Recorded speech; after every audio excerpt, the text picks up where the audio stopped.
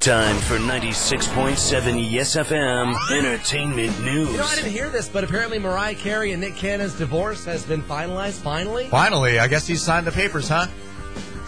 But he'll make some money, though. Yeah, so it requires that Nick put $5,000 a month into a trust fund for the kids, and also stipulates that Mariah nor Nick can allow either of the children to refer to another's new significant other as mom or dad or mommy or daddy or whatever. Mother or anything. Yeah. Yep. And then they put $5,000 a month into a trust fund for the kids. I said that. And Nick made $2.7 million in 2014. Mariah made $6.3 million. Yeah.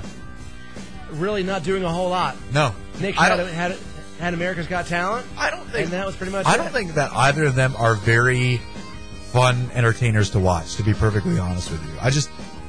Speaking of fun entertainers, we're talking Justin Bieber. Right, he broke down while performing the song Purpose while on his Purpose tour, and his fans continued. They cheered him on, so he would continue, but we got a video of that, but I've also heard that a rumor that Justin Bieber beat up a fan. You know about this? No, I didn't hear about that. Jay knows all about it. Yeah, apparently he beat a fan bloody. Really? I don't know what the circumstances are surrounding it, so we're kind of like most of those big news outlets. We don't know the facts, okay, but we're talking about it anyway. Well, Justin Bieber was crying, and that's all that matters right now. Basically. And he's feeling better now. He's had a hard time. It's difficult being the Biebs. Yeah, you don't know.